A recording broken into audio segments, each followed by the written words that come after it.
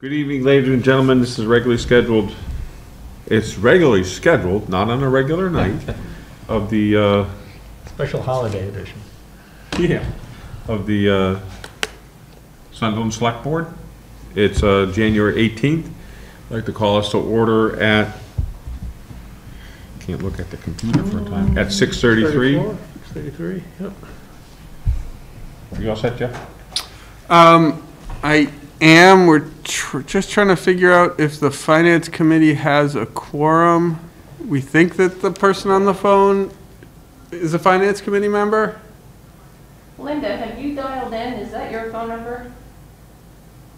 Yes, that's me. Oh, Fantastic. okay. Thank you, Linda. There we go. So we have 3 members present. This is a Sunderland Finance Committee. We have 3 members present, so we have quorum, and we can call to order at 6:34. Excellent. We're taking one set of minutes. Yes. Okay. Yep. All right, so we'll go right into the, we'll put the minutes and stuff off right now. We'll go to new business, and we'll talk to, since it's 6:35, by my official Verizon timepiece. We have Chief Demetropoulos. Chief, why don't you fill us in on the police department budget? Well, good evening. Thank you for having me. So I know I forwarded it all off to Cindy, so you all had it. And we have this year again, we have another increased request for a full-time police officer. That we get a full-time staff from 5 to 6. And in doing that, we also reduced the overtime budget and the part-time budget right off the get-go. And we believe that depending on how we position the schedule, that we can look into this for future years. As of right now, the part-time is scheduled for 3 shifts per week. And this new person, if we're granted this position, will then take over at least one of those. I'm sorry, 2 of those, but one of them would be taken off the schedule completely, and the other one would be moved to a different time based upon the graphs that I sent for the call volumes. We have call volumes per day and how busy it is. And as well, we want to continue with how well the police department's been working with the residents in the community, and we want to continue with building community relations and going forward with that. So based on the statistical data that I submitted to the boards, showing the calls by day of the week, and showing how we progressed from 2016 all the way up to 2021.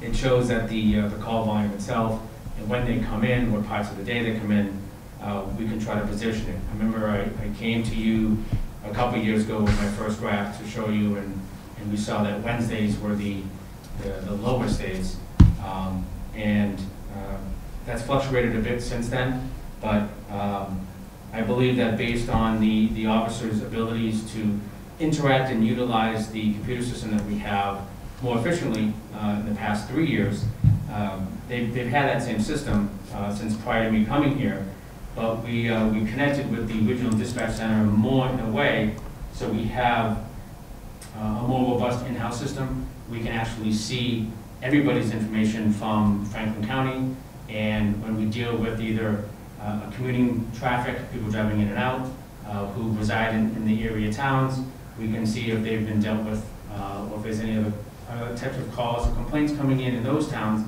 that are similar to the types of calls that we deal with. So that shows on the graph.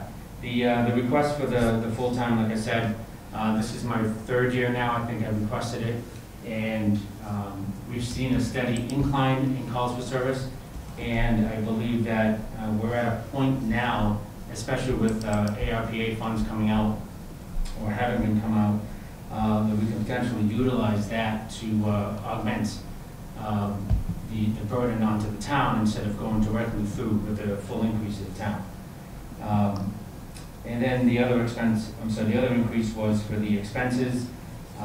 That is 1,000 directly related to the fuel budget. The other 2,000 goes up with the rest of the expenses, costs of doing services, maintenance on the cruisers, to supply different items we have to order and have in our possession for clerical work, admin work, or just everyday police officer duties, those costs have gone up. So all in all, the budget shows an increase request of 10.75%, but I'm hoping that the initial shock of that could be absorbed by the ARPA funds over the next 3 years and give us a chance to figure out how to deal with the increased budget at the end of this and give us some time to see how having that extra full-timer on really works within the department and for the town. I can get into more specifics if you want to know line by line as how those go up, or we can pause and talk about the budget. If you could, please, Chief. Line by line? Yeah. Sure. All right, so the easy one is the expense side. On the expense side, like I said, the fuel was going to go up by $1,000. The other increase we have is to the IMC system agreement. That's the regional CAD system that we have. The state took on some of the burden for the changeover that we did a couple years ago. And as the years progress, we're going to start seeing more of a burden onto us. So that line went up about $350. Clothing allowance line went up by $950. That's based on if a full-timer is authorized. And then the dues and subscriptions, that's just the yearly dues that we have for instructors certifications or different associations that we're part of, from Mass Chiefs to some of the other branches that we incorporate ourselves onto. As far as the payroll side of the house,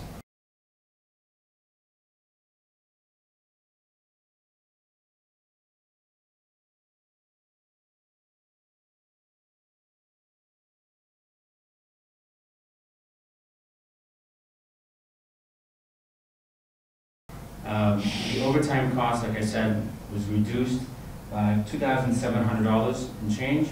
That was a 14.8% decrease. The part-time budget, that's in two sections. The one section that wasn't touched is $34,472. That is basically a part-time officer pay for shifts on holidays and any benefit time that the full-timers have as a full-time employee. So if they take vacation, we fill it with the part-timer. We try not to have it open, so that way we can still provide a 24-hour coverage. The other line is, initially was a $24,413 line. That was the 3 shifts per week for part-time. Per contract, the part-timers are getting an increase in pay this year, or I'm sorry, next year, starting July 1. So instead of reducing the line by a third, we had to account for their pay raise for the contract. So that line goes down just under 27%, which is a reduction of $6,241. It would have been more, but like I said, with the contract, part-timers are now going to go, in July we'll be getting more money, so we had to accommodate for that.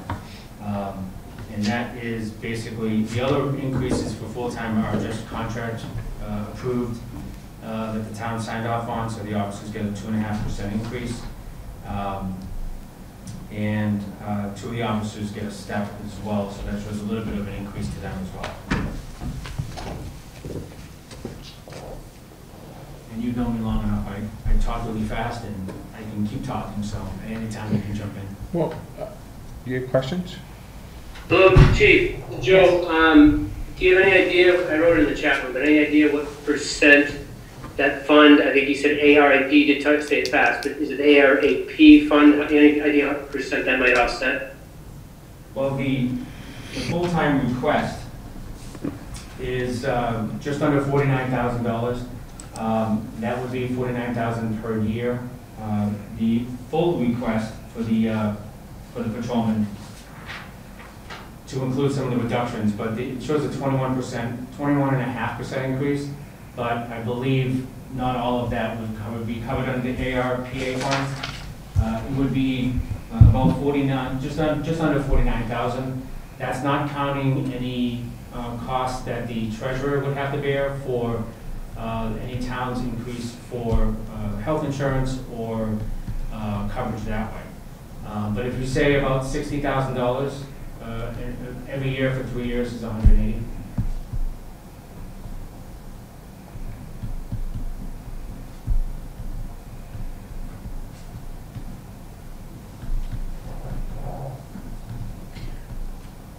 So Chief, with the schedule, could you provide us with a schedule September, what would look like September 23 versus September 22? Meaning people on shift, part-time, full-time, and how it's gonna work. You know what I mean? No, definitely. I can put that together. Obviously, the September 22 schedule has already happened, so that's easy. Yeah. The September 23 schedule could be a template of what it could be. Yeah, Right. going forward, I could definitely supply that for you. Yeah, so we would have an idea what the schedule is now using part-time. And again, I know there are advantages to having full-time versus part-time. And I guess that's my next question. With the way that things have changed with full-time versus part-time, can you discuss that as well a little bit about how it was going to affect our budget? Definitely. So With the Police Reform Act? Yeah. So as a lot of you may know, a lot of changes have happened for policing in the Commonwealth and across the country. We're lucky that in this state, Massachusetts has been on the forefront of showing a lot of trainings and certifications for officers. So they've really gone above and beyond compared to a lot of other states across the nation. But there were still some changes that needed to be done.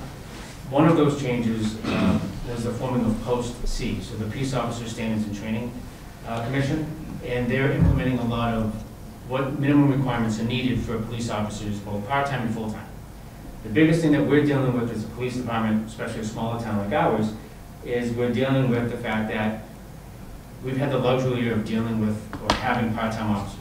I can say that myself from Central Mass to a lot of, if not all of the officers that are full-time, in fact, all of the officers we have full-time have started part-time somewhere, whether it be here or somewhere else. They've been able to advance themselves and go into a full-time status, and they've kept up their certifications to the full-time.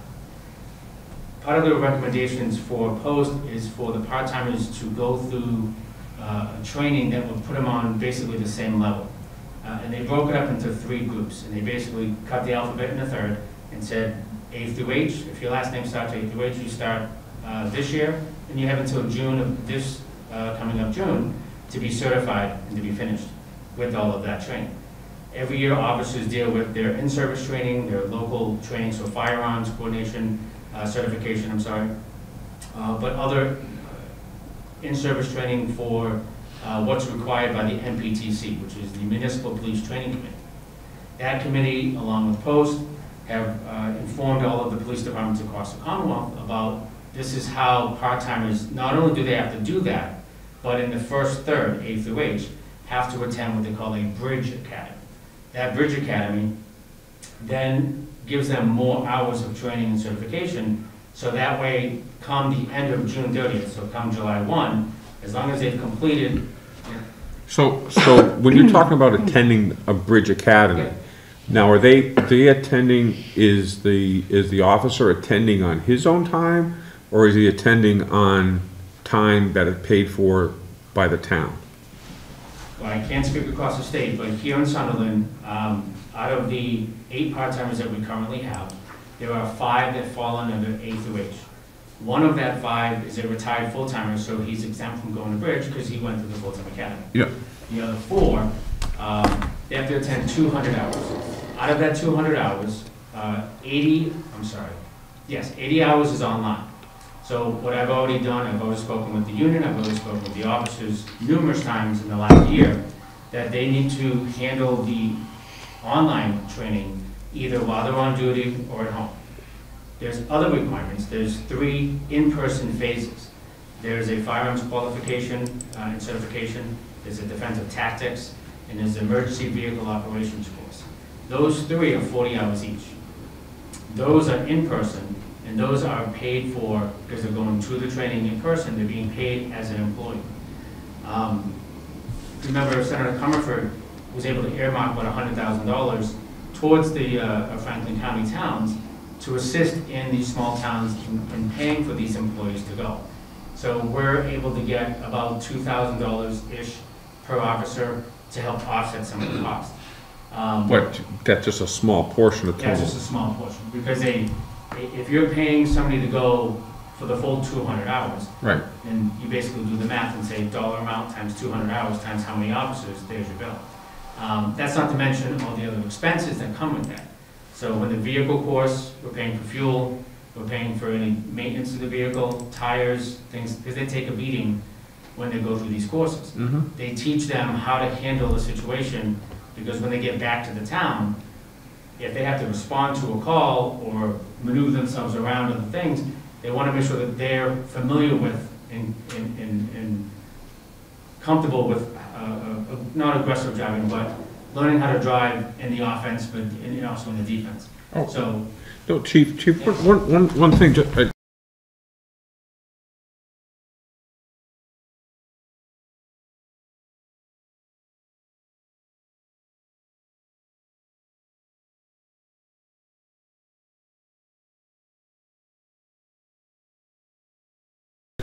sorry to interrupt, but to me, I think that the additional training is, and again, I always thought it was amazing when the full-time officer, we haven't had a lot in the last 5 years, 6 years that we've had to send to training, but the full-time officer, the training, the defensive driving, the pursuit driving, I would hope that the de-escalation of concerns is going to be much more in-depth training of the full-time officer that our part-time officers have never had before. But in your budget, that additional officer is replacing part-time officers? Or is that one of your goals? So my goal is, by adding that full-time officer, it would help alleviate some of the call volume by spreading, now having a full-time certified officer across the board, but then giving us the flexibility of moving a schedule in a certain way to allow for a whole myriad of different things. Not just the call response, but still incorporating the community policing aspect that we have, and working with the public and having enough officers to cover a select few shifts that would still be able to give a response time, or give the ability of a civilian calling for a police officer to handle the influx in calls. A part-time officer, not to take away from some of the part-time officers we've had, have been on for many, many years, and some of them are new. They've all gone through their specialized training to be that officer before they start day one in the streets. But going forward, at the end of the Bridge Academy, so at the end of the 3 years, we're not going to have a pool to dip into of part-time officers. There's not going to be those part-time candidates who will be running around trying to work for you in a part-time capacity. And a lot of these people that get certified, some of the smaller towns, if not almost all the smaller towns, we'll start seeing a lot of them being scooped up. So we're going to see a lot of changes, and we're going to start seeing officers leaving, or the pool that we can pull from is no longer there, because they're all being picked up by these other agencies, and we won't be able to use that. So we'll have to rely on either retired officers taking shifts, or those part-time officers who like working in this type of community that already have a full-time job doing something else, and they want to maintain their status as a police officer, a certified police officer in Massachusetts, and continue with that. And see, I guess that's my next question, and nothing against, let's say on the Cape, their staffs increased by 100-fold. Okay, so what's to prevent someone that's trained in Sunderland from working in Harwich all summer long. Or not Harwich, but Wellfleet, because they're getting $50 an hour, and they get to live on the beach. Not that you would, no, but and I guess conversely, or just like you said, someone training up an officer to go, but still works part-time in Charlemont. How do you, so how do you determine who the lead agency is? Because we know that a lot of part-timers will work 4 or 5 jobs, and nothing against that. They're trying to survive, I understand that. But we had the same thing with Vest, okay? In that, because Vests, I mean, typically are for that person. They're fitted to that person. Well, if the person works in Charlemont during the summer, he takes his issued vest from Sunderland to Charlemont. That is a very Right? good potential, yes. So how do you, but so now Sunderland residents, how do we know, or who pays for your officers? They're part-time if they're working in multiple towns, or is there a requirement? Is there a requirement that says, okay, we're going to pay for this upgrade, but we're going to say that you owe us 5 years of work? I mean, that's something that the town would have to decide if they wanted to go that route. But I know right now, one of my officers works full-time at a college. Yeah. So he's going through the Bridge Academy for both the college and with us. And because he works full-time for them, they have the burden, or they've chosen to take the burden of putting him through that Bridge Academy. Mm-hmm. So we get a pass on him, we don't have to worry about putting him through. But when he comes to Sunderland, he's still certified throughout the Commonwealth. He's just being paid to go to these trainings by a bigger agency. Another one of my officers works in another town smaller than ours, and we can either share the burden between the 2 towns to go through the Bridge Academy, or yeah, we're basically because we all know that, geez, if we're going to share expenses, that doesn't happen. Well, no, but if say this person has to do 120 hours, Yeah. 60 of it be covered by that town and 60 of it be covered by us. Yeah. So that's the type of idea of sharing it. There's also, in this specific officer, I spoke to that chief that they've elected to send them to the Bridge Academy as well. So they're still attending the Bridge Academy as a Sunderland officer and as that town officer, but they're being paid to go by that town. So we're still getting a certified officer, and we're reaping the benefits in that case, in those 2 cases. So, you know, when you talk about the Cape, there's a lot of times where people get hired part-time to work down there, hundreds and hundreds of officers, and a lot of officers may start off that way. They start off in a lower paid job where it's, okay, 8, 10, 12 hours a day for 3, 4, 5 days a week, and then at the end of the summer, now they're trying to scramble to get a position somewhere because now they don't need them. A lot of times though, I'm sorry, not a lot of times, looking forward to see how policing is changing. If you can't, if say that town, let's say Falmouth, has to send a ton of people to that training, they may not elect to send a ton of people to that training because they don't have the budget for that. They only have the budget for the summer help. They don't have the budget for the year-round cost. We don't have that per se because we're just dealing with the 8 part-timers that we've had, and we're using them and utilizing them to cover us to help augment the full-time staff. At some point though, one or a couple of those officers may decide to go somewhere else full-time. And if that happens, the pool that we used to have to be able to dip into to pull up a potential candidate won't be there. There hasn't been a part-time academy one in a while because they've been going through the system. There is one going on in Worcester. I believe it's going to take about a year to get through an academy, but that's a part-time basis.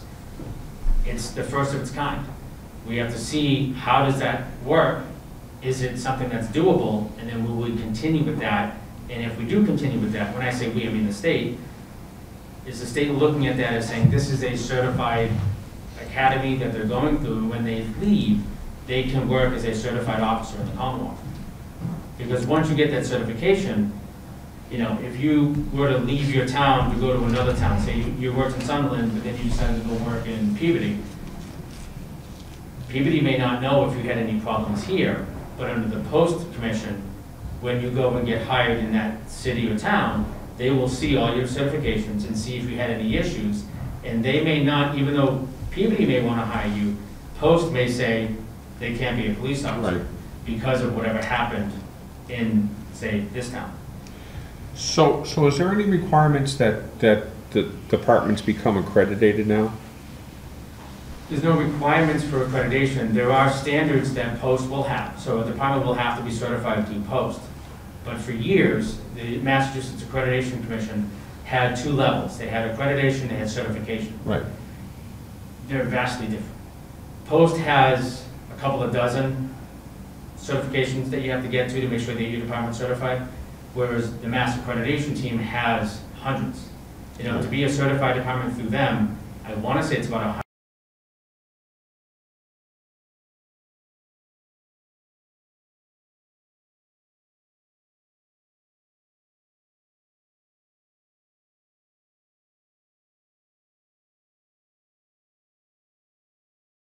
$152 tiers that you have to go through, maybe a little, I don't know the exact numbers, but it's around there, whereas Post is only like, I think about 32 or 36 or something like that. So we could look into the idea of our department becoming certified and or accredited through the state, the Massachusetts Accreditation Commission, but there are also costs and fees associated with that. Right. Because even though they're part of the state, they're not funded by the state. If they were funded by the state, then it wouldn't cost us a dime, and we could be a member of it and make every attempt to become an accredited department. When dealing with all the certifications from Post and all the new updates for policies and trying to stay on top of all that, it takes hours per week of not just the chief's time, but also every single officer within that department, because they have to be aware and follow and understand all of the things that have been put in place from the Massachusetts Accreditation Commission or through Post. So there's that issue as well. In a small town, we've enjoyed having the ability that our officers can, handle calls from soup to nuts. We don't have divisions where, we have a motor vehicle division that will handle just motor vehicle complaints. It's the officer on duty that handles it. So when someone calls in a speeding complaint, it goes to the officer that's on duty, and they respond and then notify everyone else. A bigger agency would have a motor vehicle division, you would have an investigative division, you'd have all of these different sections that would be able to put their expertise to those certain levels instead of everyday patrol, business checks, dealing with the citizens, dealing with any complaints. And then once you have somebody that you've either charged or arrested, then following through with the prosecution of that. When an officer puts the handcuffs on somebody, it's from that point all the way until whether that person's found innocent or guilty. Whereas in some of the bigger agencies, you pass it off to a detective bureau, or you pass it off to a prosecution bureau, or whatever. So there's a lot of things that need to be inputted. If we're going to see policing change, and we've already seen it change, the 25 years I've been on, but it's going to continuously change in the next 3 to 5 years and beyond. But in the next 3 to 5 years, we'll see a massive change. So Chief, just going on your overall budget, so it looks, and again, I'm just using rounding up math or rounding down or whatever. You're saying like 90% of your budget is labor? Yes, because my expense line, as of right now, the fuel line is $14,500, and then the remainder of that line is, I think, about $35,000 in Yeah. expenses. The rest of the budget, the total budget is $529,000. So if I remove that, just under Yeah, like- $460,000. Yeah, look about 9.5%. Yeah, So that's around. from the part-time clerk, Yeah. part-time, full-time clerk, to all the police officers, full-time and part-time. So you don't have any of the building operation in that's all in the fire budget? Yeah. Or no, the building is Building ours, has right, its Jeffrey? own. Right. Yeah, Building has its own. yeah, so we take we had the building. Yep. Okay. I liked it better when it was all in the fire department. Yeah, They put it in their budget. Bobby used to love that. I'm sure. Hey.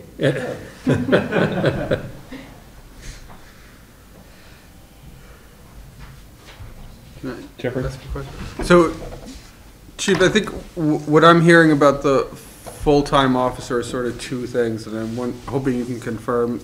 One is it would help with scheduling. Well, maybe there are three things. Help be more flexible with the scheduling and shifts.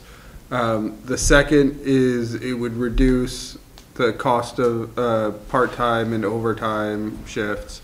And then the third is it would make it's a hedge against the anticipated lack of part-time officer availability over the next 3 to 5 years. Is that sort of? All exactly, yes. Okay. I like to speak and talk a lot, so nice and quick. No, I mean, it's helpful to get the full context. But I just think, wanted to make sure that I was getting that correctly. Finance Committee, questions from Finance Committee? Joe, you're on mute.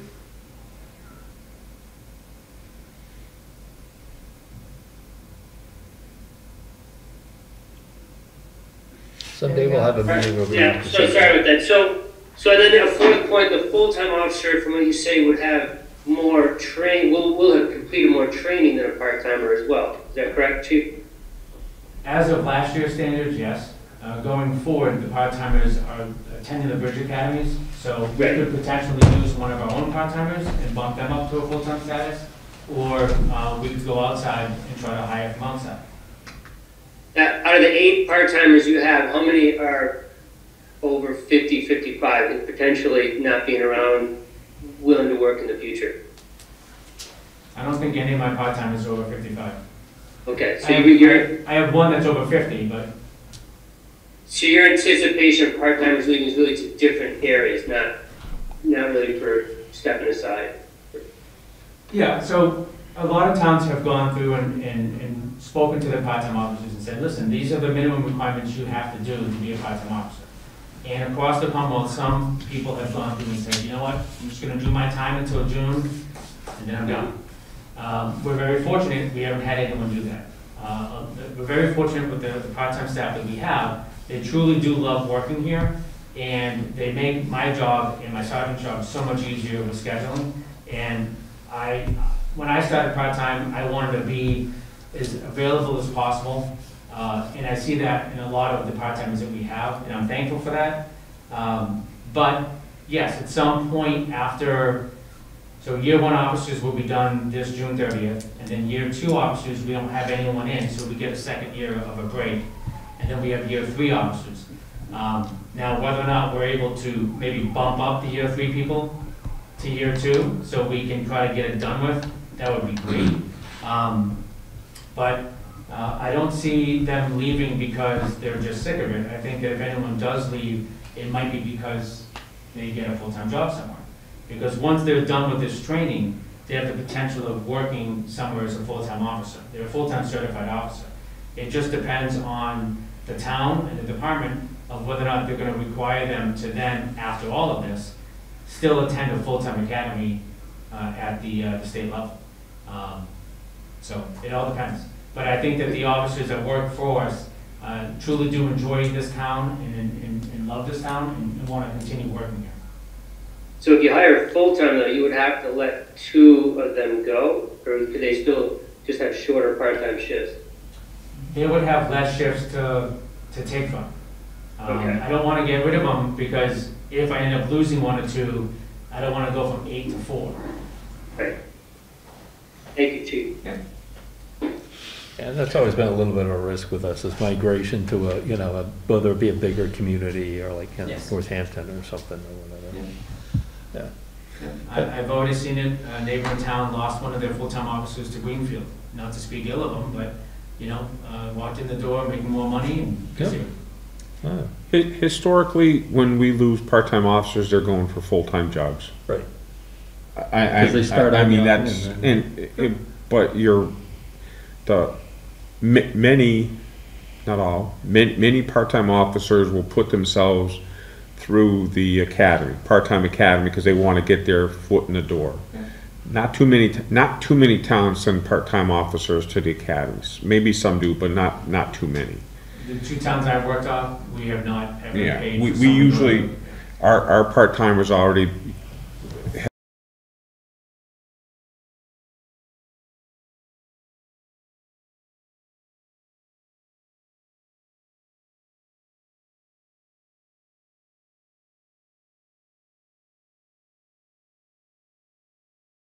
have always been part-time academy trained.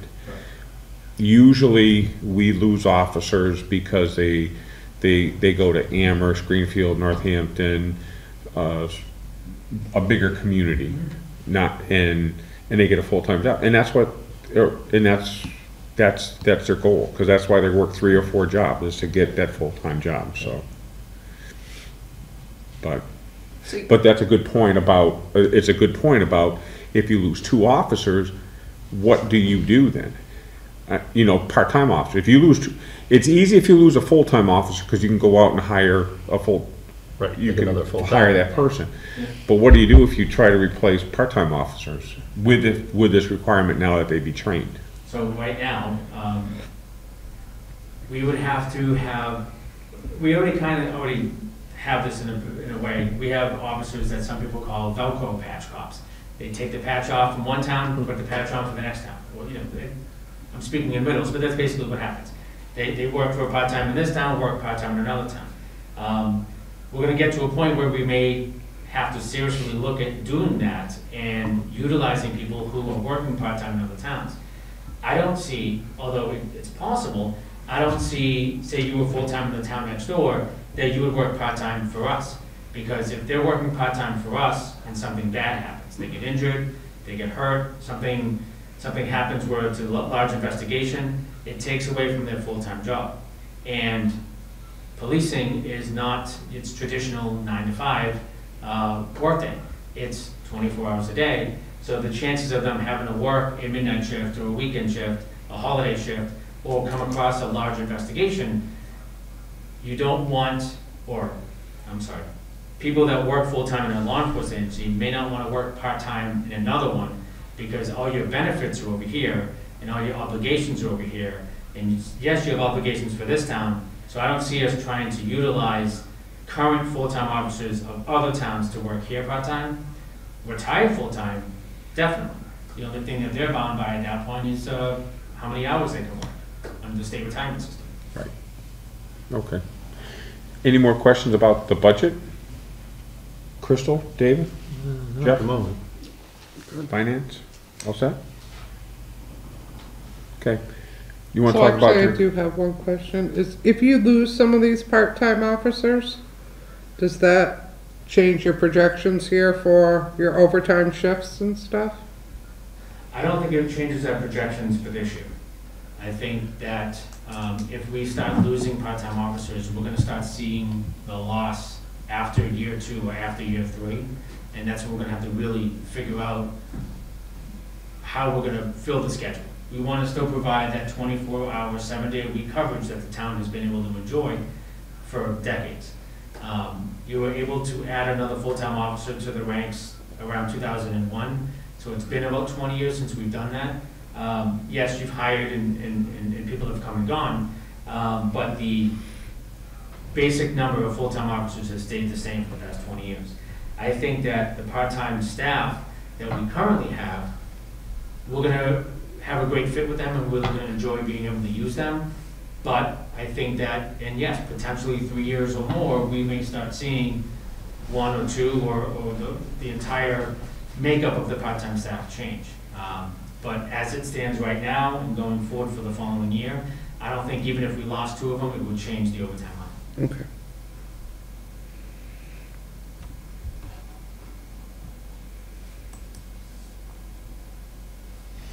Okay. Chief, you want to talk about capital? Capital, yes. So, how much money you got? No, so the capital expenses that we submitted, basically 3 of them. The first one was the same one I bought last year. It's a cruiser replacement. I'm looking for the town to fund a replacement to the 2012 Chevy Tahoe Cruiser that we have, With, with one of the new hybrid SUVs. Ford put out those hybrids a couple years ago, and some of the guys in the state police have them. I think Deerfield has 2 of them. There's other towns that do have them. We're not looking at replacing it with a Mustang. We're not looking at replacing it with the Charger. Another Explorer, the Explorers. the Hellcat? Yeah, they basically look like the Hellcats. They look like the Explorers. They're called PIUs, but they were police intercept utilities. They basically look like the Ford Explorer. We have 2 Ford Explorers now. Those 2 Fords are 2017s. One we bought new, and the other one we bought it new, but it was 2 years old. It had less than 100 miles, so we were lucky in that respect. They don't have any old cruisers just sitting on the lot, or any cruisers that haven't been sold sitting on the lot. Everyone's, scooped them all up. So really the only decisions that we can make are we going to go with another Durango, are we going to go with the Chevy Tahoe, a pickup truck, or the hybrid? I am siding towards the hybrid SUV because the Tahoe is 10 years old. It's got as of today, it has 147,975 miles. We have put a lot of sweat equity and money into that thing for the past year, especially with everything that's been going on with it. Even though it only has 148,000, it still has countless hours of running. So the vehicle is being run all the time. Everyone usually sees it on the evening shift. That's the vehicle that's run on the second shift. So after 4 o'clock at night, that's the car you see driving around usually. So with that, the Tahoe's running pretty rugged. It's probably getting much less than 16 miles per gallon, and much less. On a good day, probably. On a good day. And the hybrids have been known to give us a much greater return on gas mileage. I've heard anywhere between 24 to 34 miles a gallon, so that's a great increase compared to what we've had. The Durango that we purchased 2 years ago, that is now at 17,900 miles, and that truck usually runs between 16 to 19 miles per gallon. It does a screwy thing that when you're sitting doing radar, or you're sitting on the side of the road dealing with an accident or a pole or tree down, you see the gas mileage drop because it's idling. But on average, that one runs at about 16 to 18 miles per gallon. And that's basically better than any of the cars that we have. The newer the car, the better the gas mileage is going to be on it, unless you have a V8, which we don't. So the Chevy Tahoe, we're looking at replacing it with the new hybrid vehicles.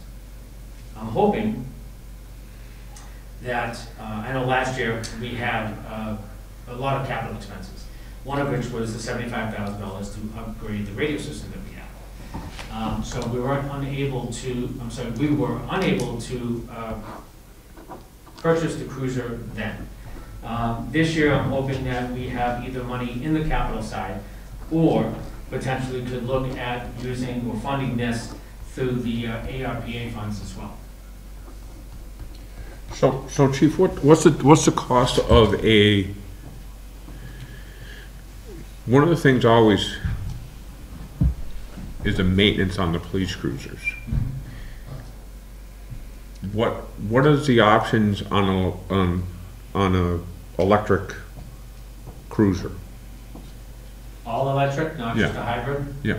The only one that I've seen, and it's been a couple of years since I've looked into it, because that's when Sherry and I were looking into it, was the Volt. The Volt is that smaller sedan. I thought Ford was coming out with they have an Interceptor now, truck, pickup, all electric. They're coming up with the Lightning, but they're already like sold out for the next year already. So, I mean, I did look into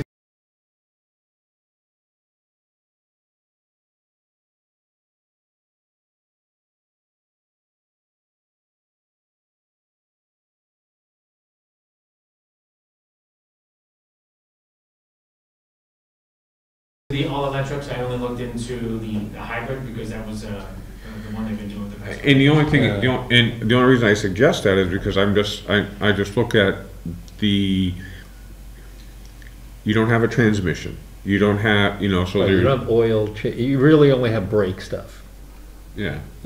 right, because your running costs are dramatically lower. I was thinking the same thing, the only thing I'm wondering about is, at least right now, well, the range isn't so much an issue, but like the cold running and things like that, like in the cold, you're gonna get less out of your battery and stuff, but it's something to think about, I was, talking about an 8-hour shift, Dave, yeah. right? 10-hour shift. And then, I mean, if we can look at it, it makes sense. And again, if we're gonna use, if we decide to use ARPA money or something like that, I would try to, What about a green community thing too? Could we tie that into that? So, I was gonna mention that I think there's certainly incentives for, hybrid and electrical vehicles through green communities, and I believe we're still, I forget exactly what, a special designated community where we actually get double the incentive. So we would certainly include that in our green communities application in the spring. Assuming at that point we felt like we were moving forward with the capital request for a cruiser.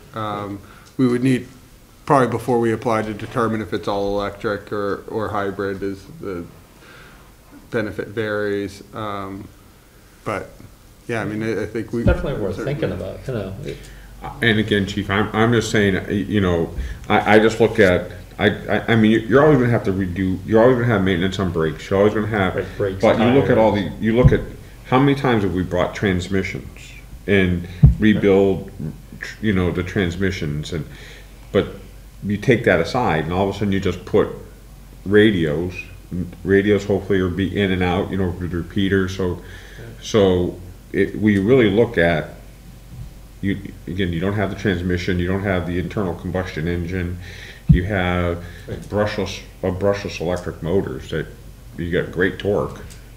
Well, that's it, you're gonna be really good in the acceleration department, to be, at least until more people start getting electrics, but yeah, I mean, that's one of the things I've been thinking about for a while. I just, you have to think about, like, how is it gonna be managed, what I mean? So I guess, could you look at that, Chief?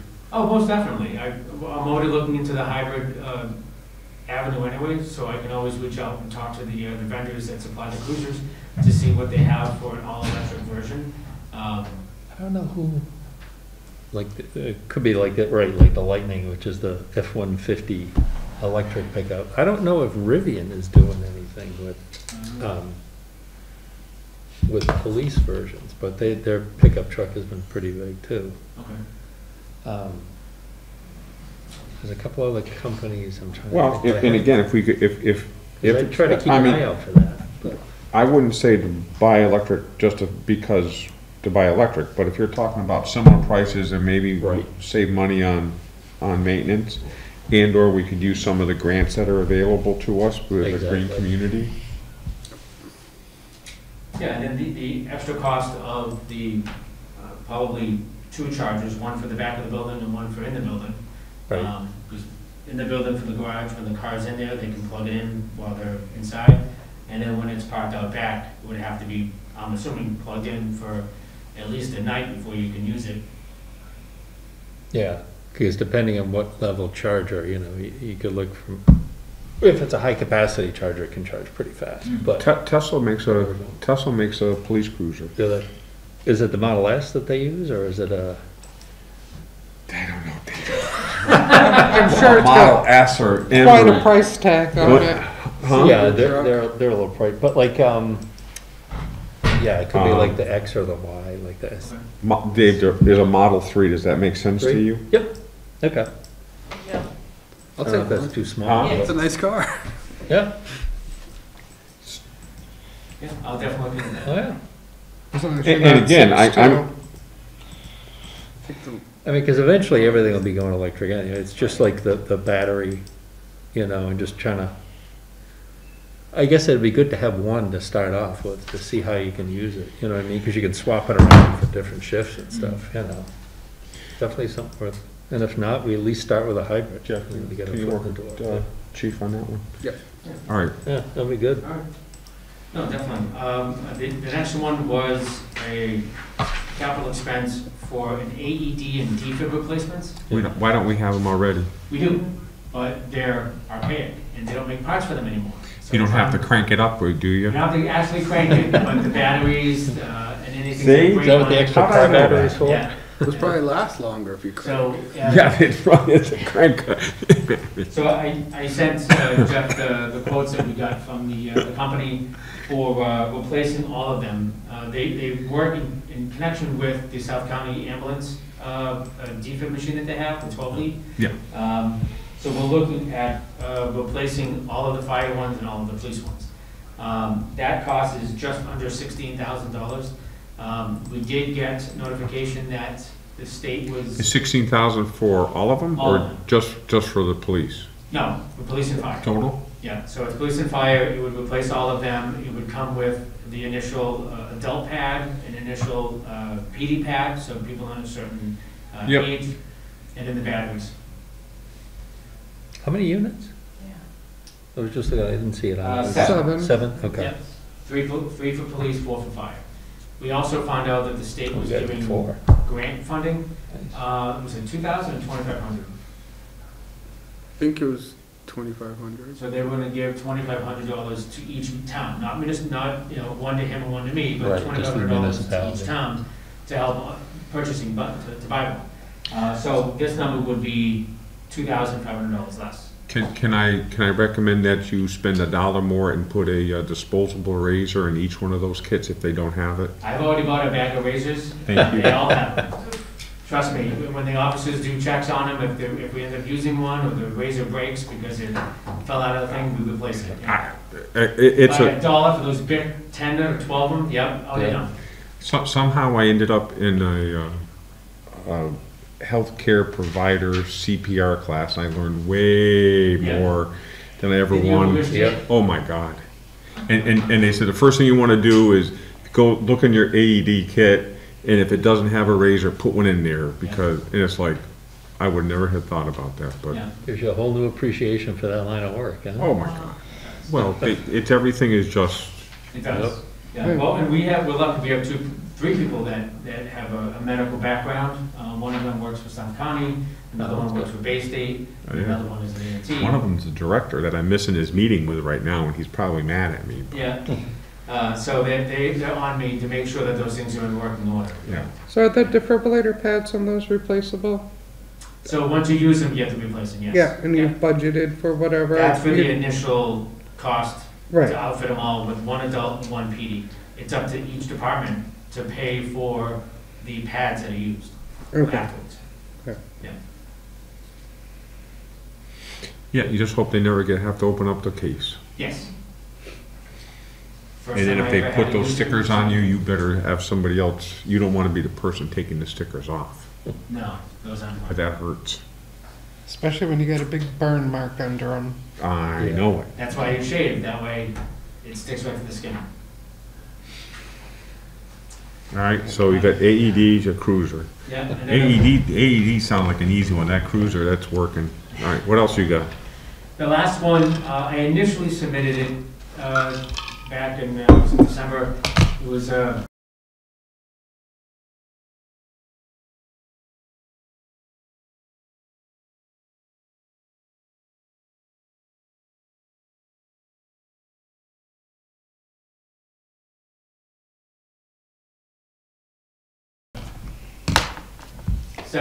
$74,500 for vehicle repeaters. The fire chief came to me and said that, we tried for the IT grant, I was unsuccessful for getting it.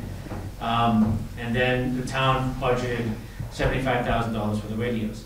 And in that purchase, we were able to get one for fire, one for police. The repeaters. One repeater that Yeah. goes inside one of the vehicles. This capital request I reduced it down by one, so it's now at 62,000 and not 74,500. The reason being is, after going through, the fire chief and I went through a lot of what equipment we needed, and because we were part of the bulk order through FERCog, we did get just under $4,000 back from FERCog for the installation that I did not account for initially in the 75,000. And the order, when the orders were placed, I noticed that the quotes that I got before were higher than the invoices that I got later. So that freed up the cost of potentially buying one more repeater through monies that you've already approved from last year. So that one of those repeaters would be purchased. So instead of supplying them for fire and police, I took one of them out of the police request because one of them is going to be paid for by the current radio line that we have. So that request went from 74.5 down to 62. And that's 5 repeaters, right? Yes. Okay. I can do the math real quick, but So the repeaters are gonna be in each vehicle then, right? so, well, right now I have one. They're mounted in each vehicle. I have one mounted in one of my cars, and he has one mounted in one of his fire trucks. Right. But again, you don't always use that same vehicle. No, but they're mounted, they're Yes. not, so they're mounted and they're transferable when you buy a new cruiser, you're Yes. not buying a new repeater. Correct. Yeah. Once you, as long as you stay on this system, which we just went on the system, so why wouldn't we be on the system for at least the next 20 years? Once you put this repeater into that, say in my case, my midnight car. My midnight car has it, so when that Chief, officer they won't be using the same repeater in 20 years. But they'll probably going back to tubes, Yeah. you know, but Potentially, but- who the heck knows, but. We'll all be on satellite going stuff. Yeah, there you go. Yeah, Chief, remember, I mean, this was an $8,000, when I first started, it was like an $8,000 that you carried around in a 20-pound bag, so. Yeah. So the hope is that this capital request would cover one less repeater for the police, because like I said, there's money left over in the radio line now that I can purchase one and put that into the day shift car. So the other, I have one in the Ford SUV, I'm gonna put one in the other Ford SUV, so we have at least 2 shifts covered by that car. So how limited are you without the repeaters? So like I said before the meeting started, we have about 96 or 98% coverage on our portables. Yeah. It's so outside almost works wonderful. I'm in here talking to Jeff, I can hear everything. It's when I get into some of the back apartments or the basement apartments or any apartment at 116 Flats. With the concrete and the buildup, it just blocks the radio signal and you can't transmit out. Same thing goes for fire. If we have a vehicle repeater, they have that repeater switch on. When fire gets there, they can swap over to that channel and then they can talk to dispatch on their portable just as if they were sitting in the truck.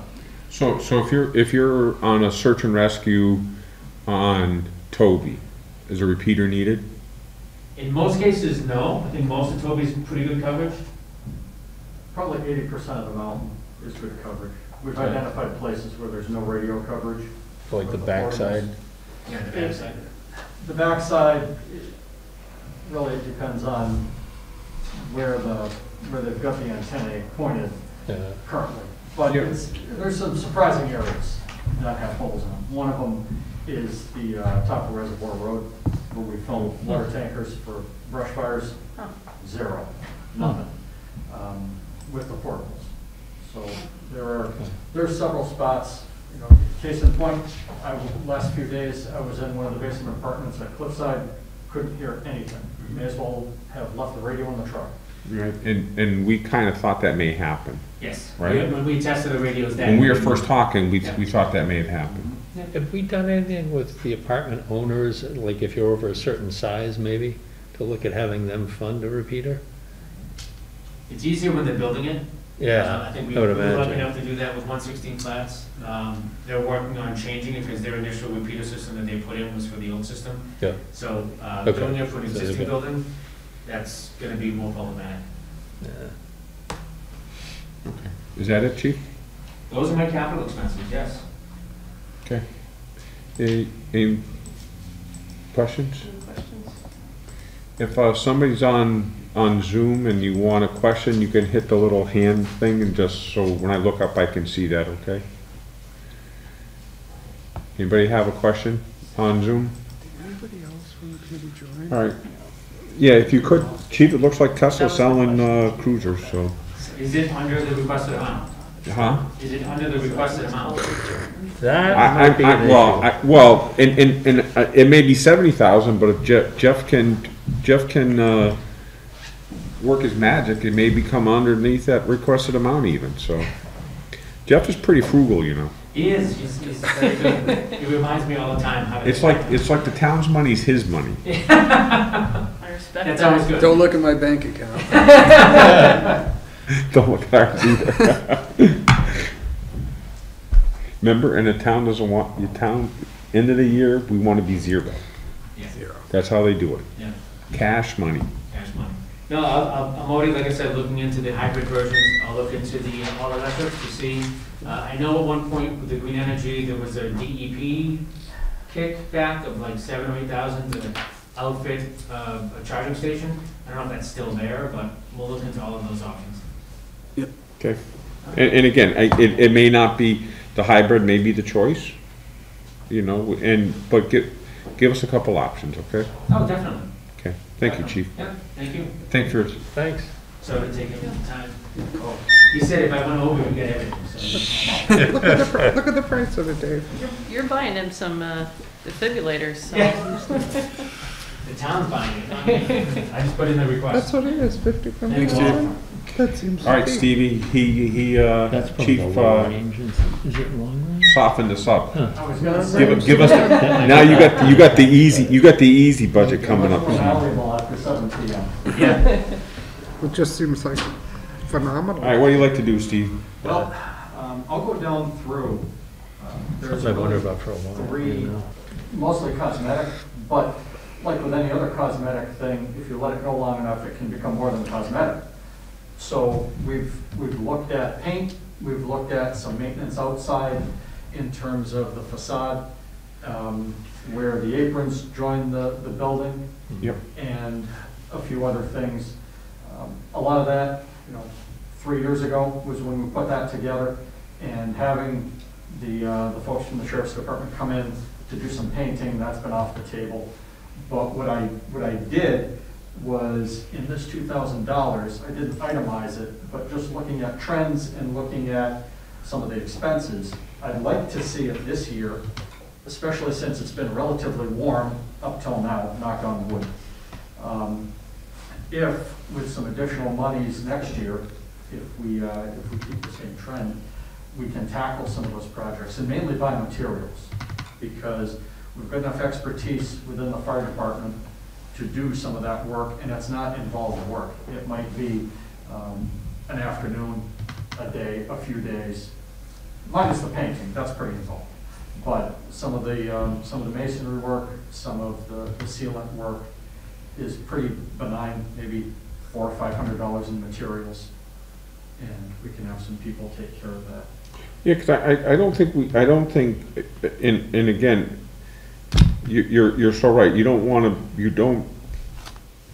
don't know how often you have them strip and wax the floors. Well, that's ideally every year. And I don't know if you've been doing that of late, okay? Haven't been able to. But I would think that's kind of an important thing, because as you said, those are the little things that make a difference. Or, and we started, actually, when the school was here a couple weeks ago, talking about a fascia board. And it's like, well, hold it, guys, let's replace that fascia before, if you have one piece bad, let's replace that one piece now, instead of allowing it to fester and cause a bigger problem. And I think we need to be a little more proactive in that respect. Yeah. So if there are things like that, paint, let's start talking about that, okay? Yeah, there's certainly some things in here, I mentioned in my request, another $2,000 would help us pay for some floor cleaning. The last quote we got for floor stripping and waxing, I want to say was close to $1,000. Yeah. And in years past, I've done reserve transfer requests to pay for heating oil out of that account. So it just hasn't been there. And some of that expense has been in part to the way the HVAC system operates. We think we've got that kind of under control for the time being. It's not a long-term fix. But if the first couple of months of the winter have been any indication, I think this year, by the time we get to the spring, there may be maybe a little bit of money left over in the account. Certainly this we're talking about for next year. So if we can hold that same angle on those costs, next year we can do a little bit more. We can buy some sealant, some good construction grade sealant, and maybe even do some painting on the bay floor, some of the steel elements around the bay doors that are starting to corrode. At ground level, somebody's got a portable sandblaster, sandblast them, get some nice rust inhibiting paint and primer, take care of those. As far as the ongoing maintenance and so forth, really, a few $1,000s is probably going to be sufficient to keep us on par with what needs to be done. Yeah, exactly. And there's some other costs too on the capital side that I've got, but I hear you loud and clear, and we're looking at that. It's amazing when we go through a drill night or we have an all-day training at the department. A lot of times people will bring up ideas, oh, we should look at this, we should do that. And some of the smaller things, they just get done. We've got a great group of firefighters, and I'll come in some evening and look around and I'll say, wow, they just took care of that. So a lot of work gets done very quietly, and I'm proud to say without an awful lot of requests being made. Absolutely. Okay. On the fire department expense side, that increase is purely to keep in pace with inflation. We've seen that the cost for a set of turnout gear has gone up $400 or $500, and just about everything else that we buy that's a consumable has gone up in cost as well. And generally throughout the year, we don't end up with much money, if anything, left over at the end of the year. So just looking at it through that lens, I'm anticipating that this year it's going to be tight for us to get everything we need and stay ahead of all of our obligations, like some of the med bags, the equipment for those, the consumables and the perishable things for the trucks, and the gear. We're on a very good cycle now of replacing 1 or 2 pairs of turnout gear per year, along with helmets and boots and so forth, so we don't have to hope and pray for a grant and spend $150,000 on the whole every 10 years when it's, if they all come up for expiration at once. Yeah, stagger it. And we're in a great spot. We've got air packs that are new. So we're okay there for a while, and we need a few more radios, but we can hold pat with what we have now. With any electric, those can come out of the operating expenses. While Chief is still here, did Jeff talk to you about body cameras? We did speak about it, yes. Okay. Yep. And you have your infrared cameras? We've got those. They're on the old side.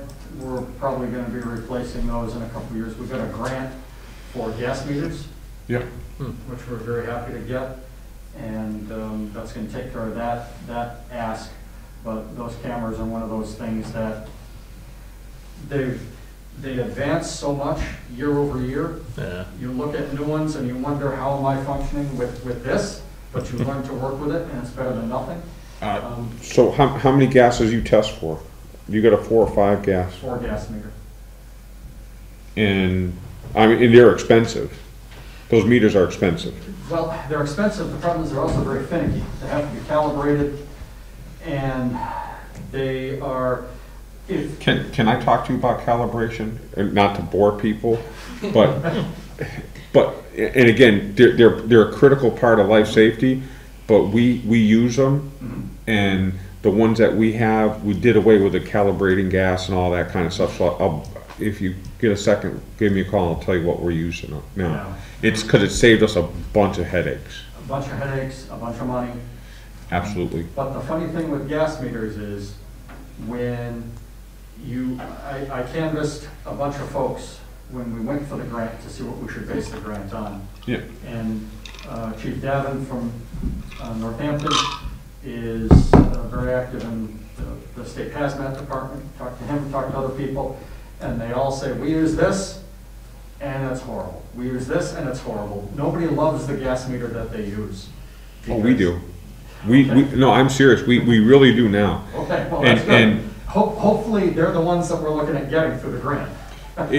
It was funny you should say that, because for where we use them is down inside vaults and Yep, in confined spaces. And I talked to a friend of mine that works in Con Ed, New York City. Yep. I said, what do you use? And, because they do all this, like you said, they do all this research. And he says, we use these, and this is why. And then I gave it to our EH&S person, and that person, Sandra, she was just on it. And her with Gary, another guy, Gary, an EH&S guy, and we have had nothing but tremendous success with them. Because now they're truly portable. Before you have to, but now the guys wear them all the time. The guys never take them off now. So. And we're moving to at least a group of people that will have the carbon Absolutely. monoxide monitors on them. It's not gonna have the hydrogen cyanide and the others, but it'll have at least CO. So that's one less thing that we'll have to worry about with the, So you have your department officers have them? we're gonna have, I don't know if it'll strictly be officers, how we'll break it up. We don't have them yet. They're coming through the grant. Okay. But it'll likely be based on seat position in the trucks. They'll be on the packs. Yeah. And So they're that's accessible. standard- Yeah, standard operating procedure. You put a pack on if you're going into the building. So it may not be the officers that end up with them, but at least people that are going into the building will have them. It'll be one less thing to grab from the truck and hold on to and worry about. Don't skimp on those, Stevie. No, we're not. Okay. We're not. And some of the other things that we're looking at, we've got to get some new wildland gear, helmets, and a few new sets of forest firefighting gear, and a few pairs of boots. And just, we're at a point now, hopefully, where instead of looking at that really big six-figure digit every several years, we're spending a little bit every year. And we're chipping away at that. It's much more manageable, but you can't do that overnight. You really have to. Work your way up there. You do. Yeah. And then lastly, on the town park, I've asked for another $100 next year to bring that budget ask up to an even $1,000. And that budget was $1,500 at one time. It was clipped back. And one of the things that we've noticed there, we're going to do a little bit of tree removal. We're going to replace a few trees as well. There's a lot of in-kind labor that goes on up there as well. But just in looking at some of the expenses that we have pending and looking at the overall trajectory of where that budget was going, I'd like to at least get it a little more stabilized. And the SVFA does enjoy proceeds from that, but the proceeds are in the mix of the other fundraising that we do. So we need to make sure that we're not putting everything back into the town park every single year. And we can have a little bit to fund different things that the SVFA will do, scholarships and what have you. Okay, anything else? No, that's a listing. I'd be happy to entertain any other questions or any other conversation on the overall budget. You're not ready for a new truck yet? No, You're just gonna ask how the other one's doing. Yeah, no, you have to ask, because that's the only time he's gonna say no, so you gotta ask now. Keeping that powder dry for a couple more years. Yeah. But it is something, you know, in another 5 years, See? it's probably gonna be time to start shopping. looking at it. An electric one. Yeah, maybe by then, you know? If they can make one that'll hold all the batteries and all the water, then I'm all for it, but anything to get away from the emission stuff with diesel engines nowadays Yeah. would be great. Do you have to put that blue stuff in your truck too? Oh, yes. Yeah, the urea stuff. Yeah, the cow urine, oh, yeah. Yep, yeah. Yes. Yeah. It gets the truck gets very upset when it runs low. Yeah. Very Yeah, the upset. worst thing you could, I wondered about that, because if you idle a diesel now for an extended period of time, it really does a number on them, doesn't it? Well, it's not so much the idling. At least with that truck, what we found is if it's on a scene, we haven't had it go into regeneration while it's been on a scene pumping water. However, we do Well, have. you got the RPMs up, though. That's right. Yeah, That's right. yeah. And it doesn't, when you really look at it, the truck may idle for 15 minutes, 20 minutes. We never do shut it off at a scene, but it's rare that the truck is sitting somewhere and it's not moving water, you know, for 3 or 4 hours. It just doesn't Right. do that. And we do have instances where the truck will be out and it will say regen needed. So then we have somebody drive it down 116 to Applebee's, make the U-turn and come back. And that's typically enough That'll do it. for the elements to burn themselves off. Yeah, either that or a quick trip up 91 to Greenfield and back, huh? We've done both, and Yeah. we found that going that way it does it. It's enough time, the speed is high enough, the RPMs are high enough, and it's closer, you know, we're closer to our coverage area.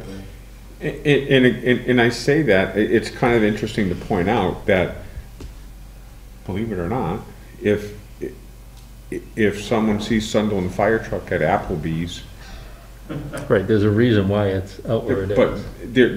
there is a reason. Yeah, no, very true.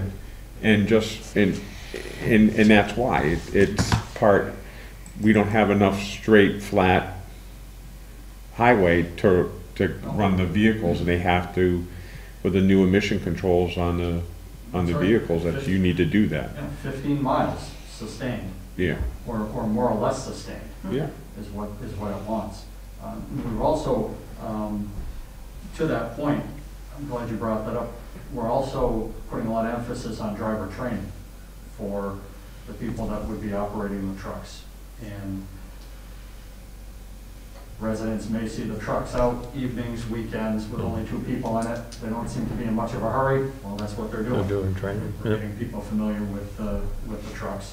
And we've got a pretty substantial operating procedure for that sort of training. And again, and Steve, you know, people, if people know why, there's not as many questions, but sometimes people have, well, why are, they're just riding around again. And it's not necessary, that's not necessarily why. There is training, and driving a fire truck with, what, you got 2,000 gallons, 1,500 gallons of water inside of there? 1,500 gallons of water, and That's Handles a little differently than your car. 8.3 pounds per gallon, so that's 10,000 pounds of water sloshing around if you don't have a lot of baffles inside there. Yep. yeah, It's different. and spatially, as far as how much space it takes up on the road, Yeah. it's very different, and something as simple. All of our big trucks now are cab forward designs. The Yeah. engine is behind the driver, essentially under your right arm. And it takes a little while to get used to driving those versus having the hood out in front of you and you can sort of see where you are in relation to the yellow line and mailboxes and what have you. So it requires a little bit of, probably 40 or 50 miles of road time before you can have a real good feel for it. Yeah. And then we're fortunate in some respects because we don't have a lot of fire calls. People don't have a lot of experience driving the trucks. I'm willing to take that compromise because it's better for everybody, but we don't have a call volume where You gotta your day to drive is Monday, your day to drive is Tuesday, your day to drive is Wednesday, and everybody gets a fairly consistent experience. Yeah. We've got to make sure that people are. All right, Chief, what do you have for capital? Well, I'll start with the generator connection. And this is to support the final commissioning of the new generator that will supply the public safety complex. And Highway Superintendent was kind enough to find this one and go through the process to acquire it. And it's in place. We're still waiting for the propane tank to be delivered, and we still have to have the wiring installed.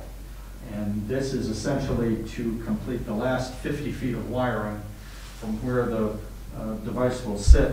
It's behind the highway department. It's going to go through some conduit that's already in place and connect into the public safety complex in the same place where the current generator connects. Current generator's in the building. Very excited to have the new one up and running because it'll free up our space in the building. Right. It'll eliminate some challenges that we have filling the air bottles with the current generator being in the building.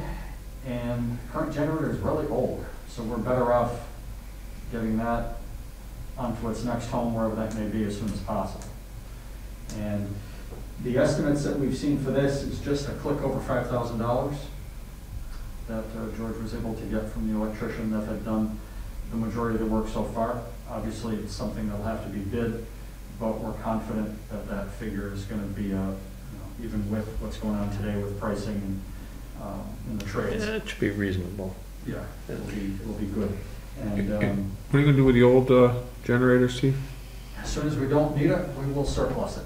And I don't know how much we're going to be able to get for it, just because of its age, but it's a hefty generator, and somebody might be able to make great use of it in a sawmill or some sort of industrial application. Okay. And that generator is likely gonna, always are a little ambitious with these sorts of things, but 15, 20 years life for that generator with its current state of electronics and everything else. Electronics aren't always a great thing, I dare say, but it's very simple, and we're going to expect a lot of life out of it when it gets done. So this is that last piece to get us up and running on a nice, new, reliable generator. Okay, next. The next thing, and this one and the public safety complex HVAC are sort of in the same category. Jeff and I were talking about them, and the thought was these might be candidates for ARPA funds. These are both subjects that I've brought up in the past at varying times and in varying forms. The first one is the exhaust removal system.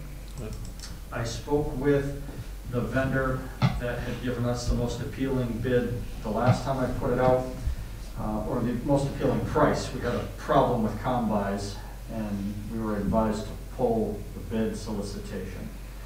And then just in the fiscal year setting, we didn't rebid it. But that contractor recommended that I think about $100,000. It's about $20,000 higher than 3 years ago when we looked at installing this system previously. And it was a little bit of a standoff. I said, well, can you get me a quote? He said, well, do you have the money? I said, can you get me a quote? He said, do you have the money? So if I can tell him, and which I now can, that the capital request has been made and nobody knows what will ultimately happen, but But it's in there. I'm that much further down the road. And For those that aren't 100% familiar with what we're talking about here, probably should have started with this. This is a system where each truck or vehicle in the fire station, when you start it, it produces exhaust. And if you were to build a fire station now, a brand new fire station, you've got to have one of these systems in place, which is essentially a big exhaust fan connected to ductwork and flexible hoses that connect to the exhaust pipe on each vehicle with a magnet. And they run on a little track, and when the vehicle gets to the doorway, there's a little switch that causes the magnet to deactivate. So you essentially get very little in terms of exhaust fumes in the building. And when the vehicle comes back in, you back it up, somebody on the ground clicks the magnet onto the exhaust pipe, and then you proceed back into the building. And they're not very complicated, but I've learned over the years that there are a few different types of these systems, some that are engineered and some that are manufactured by one party, the motors, the hoses, the sensors, the electronics. And there's various types of experiences with all the different sorts, but I will be requesting an updated quote from one of the manufacturers that provides the whole system, and clearly it'll have to be bid, but Jeff and I will work out those bid documents to reflect what we're truly looking for. And I would say that even if we did have funding immediately, clearly there's a process we've got to go through, but if we were looking to write a check today, we'd still be looking at 2 to 6 months before somebody could come and actually do it. Because of backlog, this widget or that widget is on back order. People don't have time. So that's another thing to think about. Probably going to have to put some, be a little more open-minded in terms of time for completion when we finally do bid this eventually. Currently, the building's got an exhaust fan up in the peak that we use. And if you run it for about 10 minutes, it'll clear most of the exhaust out. But for that 10 minutes, everybody's breathing the exhaust. And the fan also exhausts all the heat that I was just going to say, yeah, truck bay. Lose all of that out. Yeah, so summertime, this is good to have anytime, but in the wintertime, you really appreciate not dumping all your heat. Yeah. Any questions on the exhaust system? I'll set Stephen. Okay. Now, last but not least, the public safety complex HVAC upgrades. Aye. And this old unit doesn't seem to go away from It doesn't. for very long. What we had for the past 12 months was a situation last winter where we could not control the heat in the building. And there were some days you go into the building, it was 86 degrees, and could not do anything. Then this summer, when the seasons changed, very same thing. The air conditioning would not click on. And as near as we could tell, it was an issue with how the system was reading the set points, which it was determining when to heat and when to cool. And if even in June, it thought that it was 60 degrees outside and we needed some heat in the building. It was 80, 90 degrees outside, but it was still trying to heat the building. We were able to get a contractor from Turner's Falls in that once they understood that we were no longer yoked to the ESCO, energy service contractor that had worked with us previously, they were willing to come in and get into the computer and change some of those settings for us. The challenge that we found is while fundamentally they understand how the system works, with all the additions and modifications that have been made to the system in the past 12 years, they can't really figure out exactly what each part is supposed to do in the whole scheme of things. So what the base proposal is to take the controls from the proprietary system that are in place and change everything over to a more widely available open type of a system where any contractor with people that are good at HVAC programming could come in, identify what things are doing and be able to manipulate them. I am asking them to take it one step further and see about removing some of the electronics that are in the system.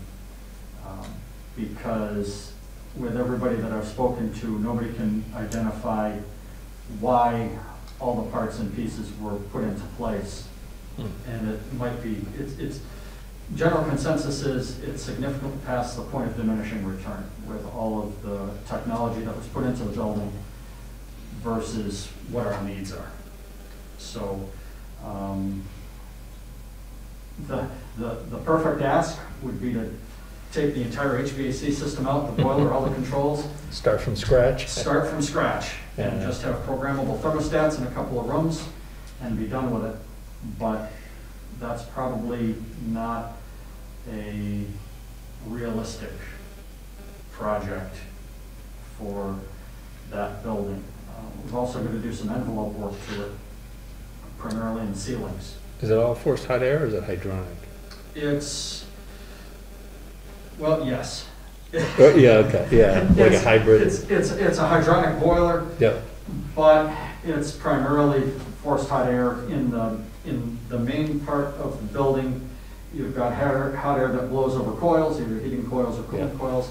And in the truck bay and in the police sally port, you've got heaters that will, it's a heating element and a fan behind it. Yeah, okay. That will blow and produce the Exchangers, essentially, yeah. what you need for heat. Okay. The boiler itself is in good shape. We had joints between sections rebuilt a couple of years ago. It was time. You know, boiler was 13, 15 years old. It runs constantly. And we've at the for the cost of parts, we've got a few people in the fire department that are qualified. They tore down some of the larger circulation pumps, resealed them, repacked them, replaced them. They've been working fine so far. Does that generate the domestic hot water too? Yes. Yeah, Yep. okay. Yep. Heat and hot water. Yep. And I figure that last year with the heating snafu, we probably spent another $1,000 to $1,500 on heating oil just that short period of time. Yeah. So this isn't a simple answer, and It'd be nice to have it fixed though, well, for a it lot would of be. reasons. Well, You know? ultimately, because you've got there are some people that work in the building full time. Yep.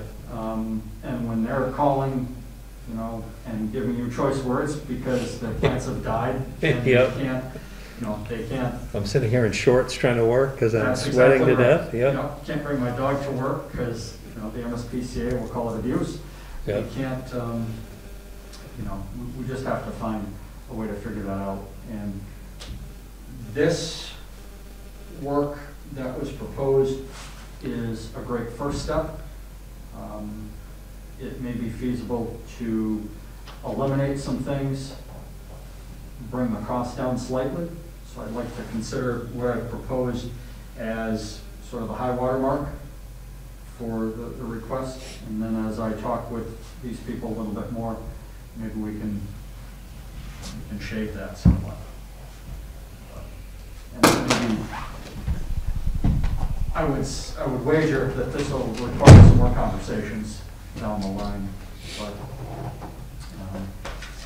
Be nice to have this finally fixed and not have to talk about it again, you know? I would love to. Yeah. I would love to, and then do some insulation work in the ceiling, which Yep. is how we're losing most of our heat, Through there, yeah. and we'll be in much better shape. So, Well, they're just fiberglass up there now, probably, right? Or is it? there's fiberglass. Problem is, the fiberglass is it's in vats, and the fiberglass and the vapor retarder have been moved so many times to do work, plumbing repairs. electrical repairs and what have you, Yep. that you can't tell where somebody works. We had insulation blown in several years ago, and we found that the vapor barrier was not replaced, so you've got vapor drive into the building now, and it's, yeah, the four walls are pretty good, the floor's okay, the ceiling needs a lot of work from that repair, but. Okay. I'm not saying a word, Yeah. because I remember how imagine that why. was built, and I was, Yeah. somebody's father gave me a hard time about that. Yeah. That's all right. I want to know if the can't bring my dog to work is a serious comment. I really would like to know that. It was implied. It was implied. And, you know, honestly, there were, the fire clerk, there was a few days, I told her just work from home, because we couldn't do anything. It was pretty unbearable in there. The police officers could go out on patrol. Chief Eric was sitting in his office in a t-shirt, I think, just swatting away. We got that figured out, but there's no telling that it's not gonna happen again. Yeah. Does that have an outdoor reset control on that system, or? It has to. It I has would to. think, yeah. But Huh. there are so many, it was, And it's probably buried in, as I've seen some really horrible software systems too, where it's, Yeah. well, the software system that it's in there now, it was designed for, case in point, somebody on the department works for a very large private university that just built a very nice science building with a lot of air exchange, Yeah. clean rooms, the whole 9 yards. Their HVAC control system isn't as sophisticated as what we have in the fire station. yeah. Over-engineered. It was, and it was done with the best of intentions. Yeah. You know, trying to get the whole thing under control. But, no, just one of those things. But Yeah. all things considered, you know, we've squeaked through so far. I'd just like to stop squeaking.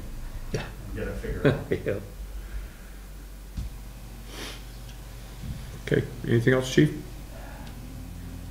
Nothing on this. All I will say is, we're past the 15th of January, so you can burn brush again. Ah, there you go. Till we get to May. So we still call online? Online, please. Yeah, I got the permit online. Online, please. The Shelburne Dispatch is no longer accepting permit requests by phone. Yeah.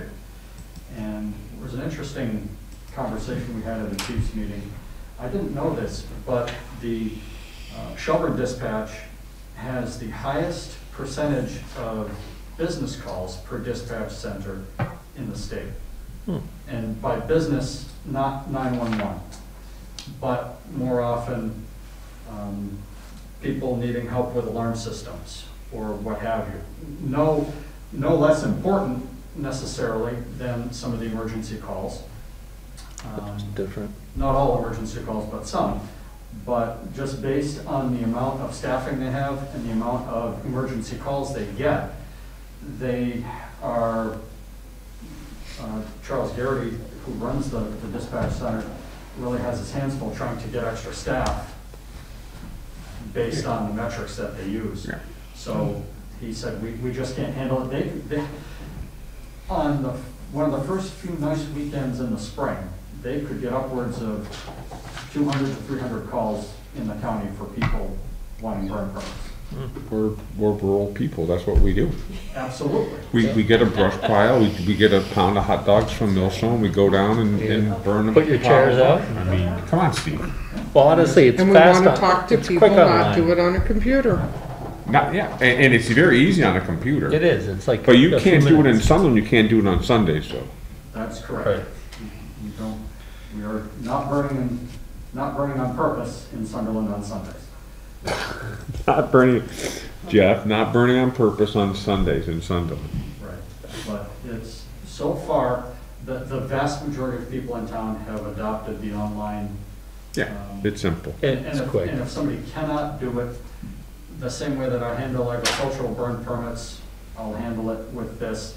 They just have to call me a couple days beforehand, call up the station. Some people have other ways of getting a hold of me, and we can arrange it. The problem is we don't know until the day of if With the wind. DEP is going to allow burning. So I've got my list, and I work through that way. But Take a look at the weather a few days ahead if you're planning on burning, just to keep an eye on that.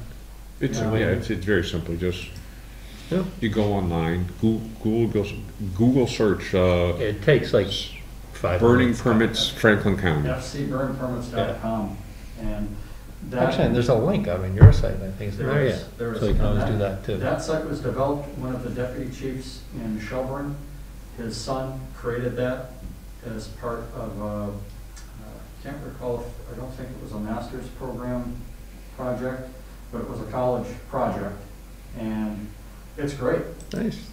It's great, it's works seamlessly, and the nice thing is, you can pull up a map of where the fires are, it's got everybody's information. Oh, good. Even if we're going mutual aid to another town, it shows us where somebody's fire got out of hand, it shows us where it was, so. It's a perfect.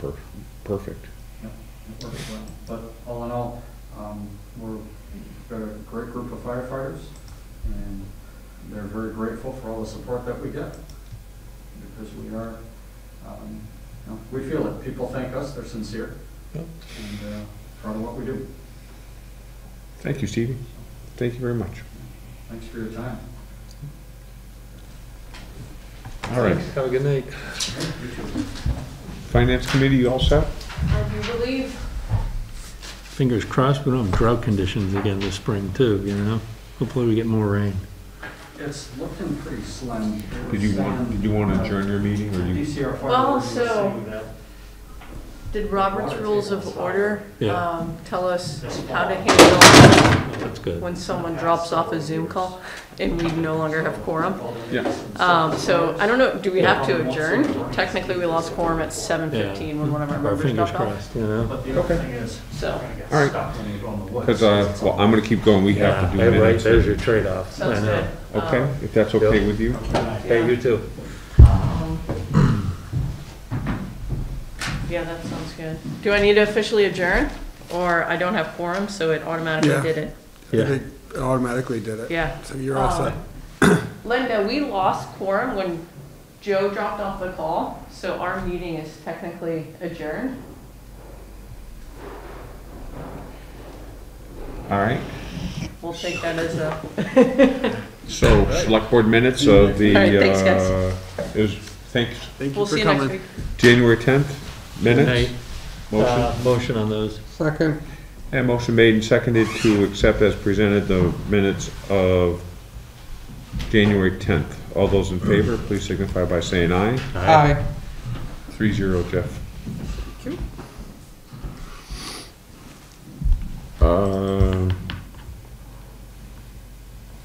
Housing plan vote, yeah. Housing plan vote, you didn't want us to vote tonight, did you?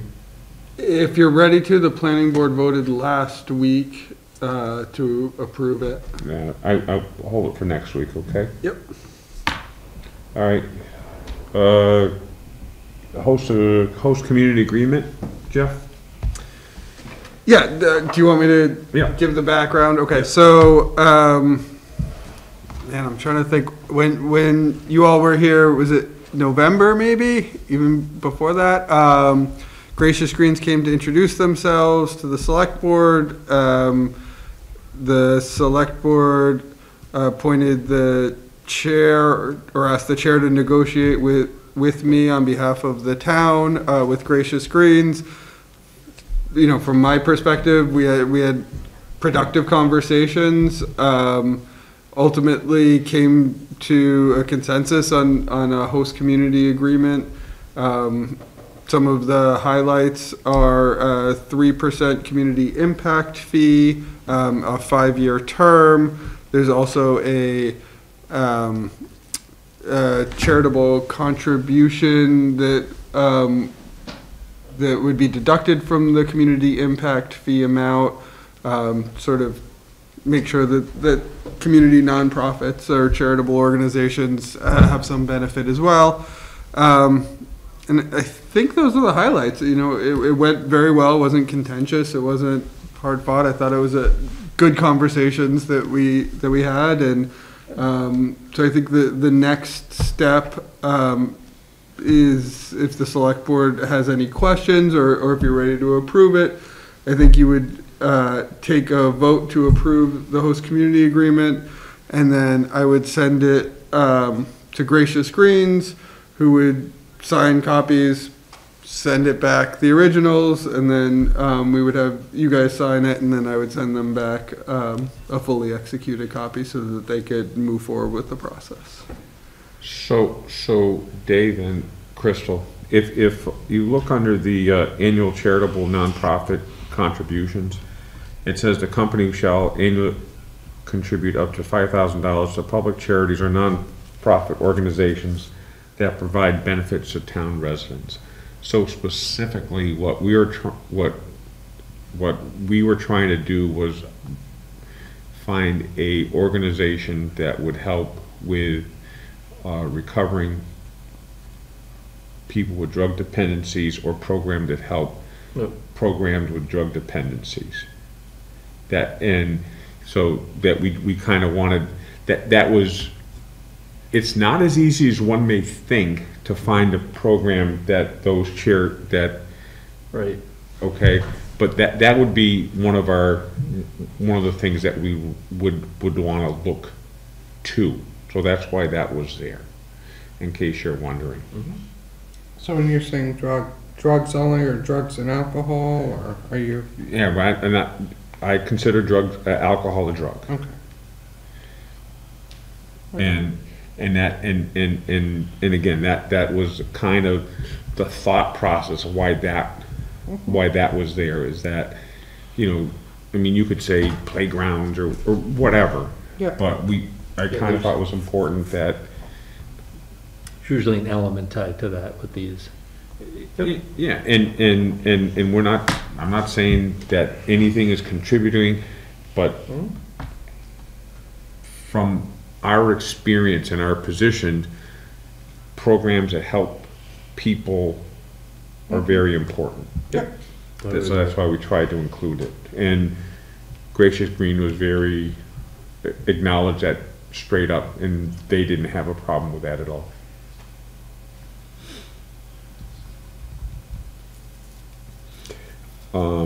Actually, I don't really think we had any other concerns, did we, Jeff, in here?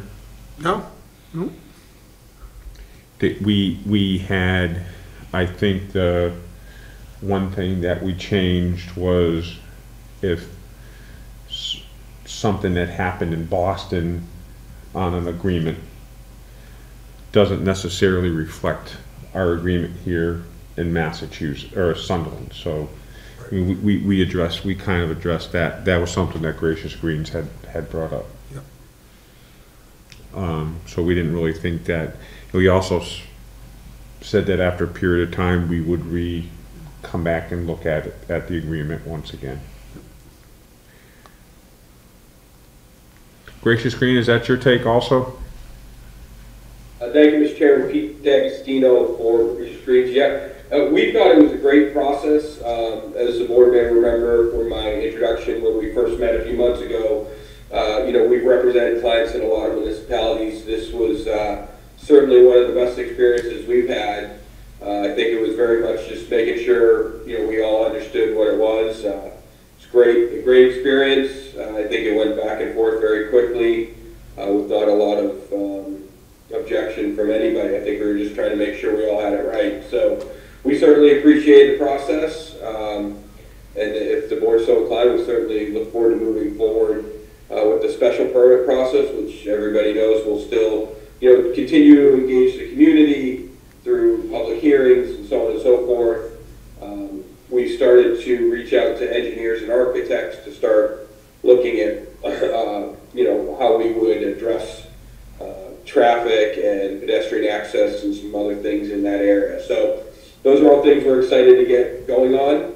And I just would remind the board, if if in fact the board chose to move this forward tonight, potentially a motion to consider authorizing the chair to sign the CCC attestation form, which is the document that we would actually need to submit to the state. We don't submit the HCA under the current process by the state. That's an agreement between the entity and the town. But we do sign, it's maybe a 1 or 2 page document, I don't have it in front of me, that each party signs saying that we've entered into an agreement, the details of which aren't included as part of the submittal at this time.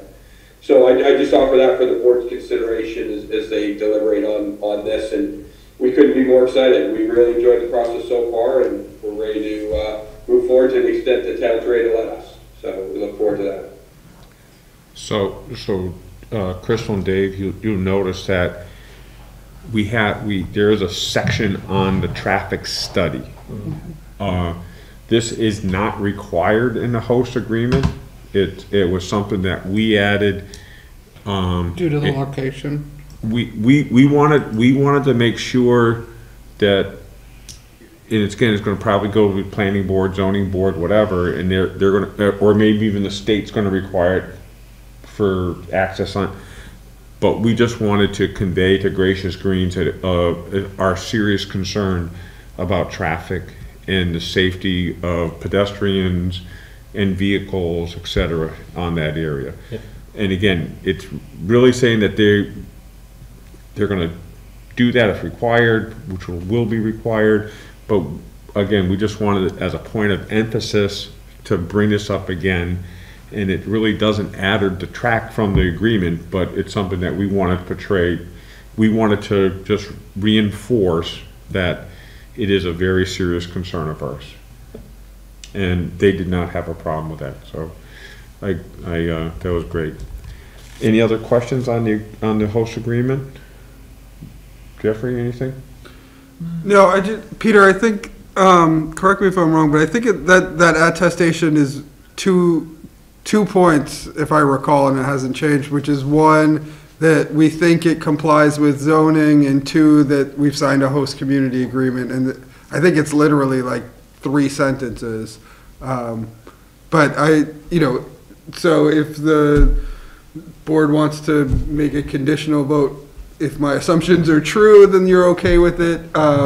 Or I can actually print it out and have it ready for the next meeting so that you can, if that's not right. You can do that then. Jeff, if I could, so there's 3 documents that get submitted to the CCC as it relates to the town. The first document is an attestation from us that we conducted a community outreach meeting. That's signed by the principals of the company, but not by the town. The second document that the CCC receives is an attestation that we have entered into a host community agreement. That's signed by each party, and you're right, Jeff, it's 3 or 4 sentences. It basically says you acknowledge you've entered into an agreement, everybody signed. The third one, which is what the CCC calls the municipal response, which is the zoning form, that document is, once our application is deemed complete by the CCC, that document is then sent to the town, typically the town administrator. It could be sent to planning board. But that document is sent from the CCC directly to the town. Anybody in the town, so it wouldn't necessarily have to come back before the board, depending on how you guys structure things like that. But anybody from the town that's authorized can then sign it, and then they send it back to the CCC. So it's interesting. The first document is only signed by us. The second document is signed by both parties. And the third document, what the CCC calls the municipal response, is only signed by the town and not by us. And that's just confirmation that we are in the proper zone. That does come later in the process, and the town, should the board allow us to move forward, the town would receive that request directly from the CCC. So that's the process as it relates to the documents between the parties, the state, and the town. And I'm happy to answer any questions on that. Thanks, Pete. All right, what do you recommend, Jeff? I recommend a motion to approve the host community agreement and authorize the select board chair to sign the attestation. So moved. Okay, we have a motion made and seconded to move the host agreement with a provision for the chair to sign when documentation is presented. All those in favor, please signify by saying aye. Aye. 3-0, Jeff. Thank you. Thank you to the board so much. We really appreciate your trust in us, and we're really excited to get started. Look forward to working with you and the town and the rest of the board. Thank you so much. Good luck, guys. Thank you. Good luck. Thank you all. Thank you. Thank you, everyone. Okay, updates? Select board update, David? I have no other meetings this weekend usually, so. Congratulations. It's a short, quiet Crystal? week, but. I got nothing. Just, I guess, I don't know if this is an update or just a comment. University of Mass is starting school. Students will be coming back the Next week, 23rd, right? 24th, 25th of January. I can almost guarantee that COVID rates will go up. It's Good, already, bad. Yep. it's already predicted that they'll go up. I just want everybody, to understand that. And from what I'm seeing is that how we look at it, they may be changing how it's reported, I don't know. It's all a moving target, because there's. It's a moving target. What I can tell you is that if you resident of Sunderland, the university is offering testing, community testing. You can go to the university and if you want to get tested, you can go on their site, look under the COVID-19 regulations they have, go to umass.edu, look up their COVID thing. It'll tell you how to get your test kit and how you can. It's a non-witnessed sample, and as long as you're asymptomatic, and you can use a test, put it in one of their kiosks, which one of them is located right in front of the Mullen Center. You drop it off, and 24 to 48 hours later, you can have the result. So if you want, you can take advantage of that. I guess now the federal government's paying for COVID tests, sort of. Yeah, so I was going to mention that I think each household is entitled to 4 free tests that they will mail to you. We'll post the link to our website. And I think registration opens tomorrow, so you can't actually register. But the other thing I wanted to mention is that insurance will cover home rapid tests as well. So you can, depending, I don't know all the insurance carriers' rules, but if you're purchasing home test kits at a pharmacy or something, keep the receipt. You should be able to resubmit it or submit it to insurance and be reimbursed. And again, I just mention it because I'm sure it'll be written in the news, and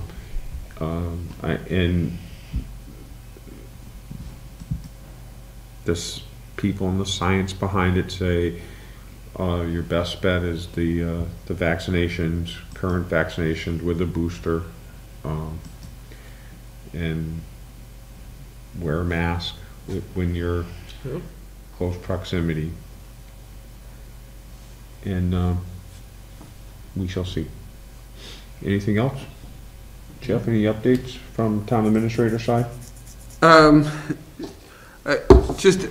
I think from personal experience driving down South Main and seeing a Christmas tree blowing down the road, in high wind activities, if you have any empty trash cans or things like that, they're going to get blown over. So maybe think about bringing them in. I know today was crazy and not as expected as over the weekend, but just a public service announcement. And then the other thing is to remind people that Community Preservation Act applications for grants are going to be due a week from Friday. Yeah, that's the 28th, a week from Friday. So if there's anybody out there with project in open space, historic preservation, recreation, We're gonna have an And- opening on that too soon, right? what's that? We have an opening on that, I think? Yes. So in case That's somebody's right. interested in If somebody wants to join the committee. Open space, housing, recreation, there's a fourth, isn't there, Tom? Space, housing, recreation. Oh, historic preservation. Historic preservation. Yeah, thank you. Yep.